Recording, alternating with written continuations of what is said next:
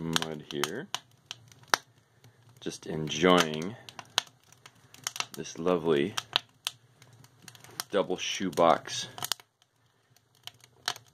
wood stove. It's actually a Cookstove design. Uses the top from an old electric stove, the glass. And this double shoebox by Berg.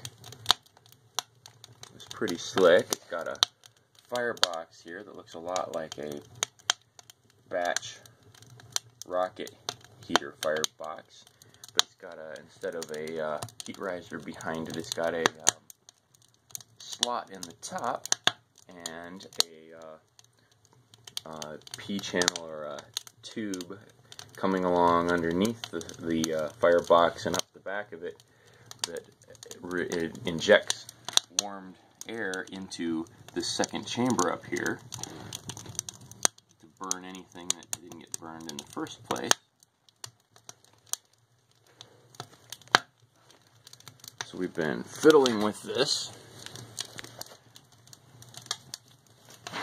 and it looks like it's burning pretty well now. In fact, it's burning well enough that we ended up having to take apart this chimney up here where it went through the wall and put a little flange or thimble around it so that it wasn't going to eventually start that straw bale on fire. So you can see that flame pretty nicely, just dancing there underneath the lid.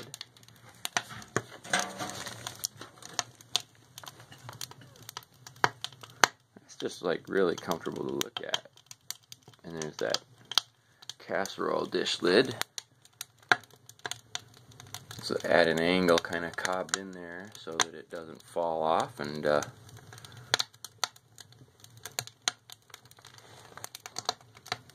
seems to be a pretty effective lid if it doesn't explode, which even Pyrex will do that if it gets thermal shock. But $1.50 from a thrift store is a nice effective door for a wood stove.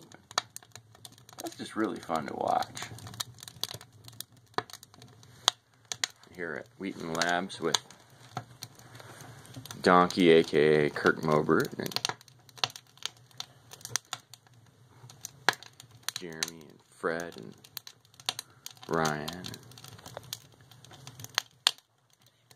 David.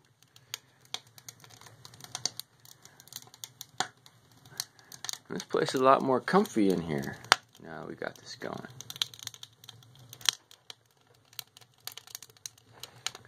You can see that second chamber comes up and around a baffle inside of it.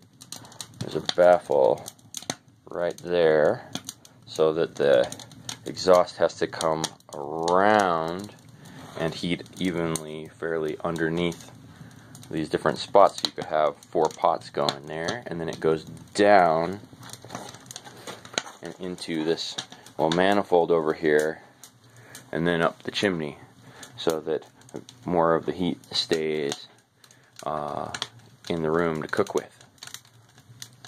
So, nice little cook stove, brick and mud, and some glass salvaged from an old electric stove.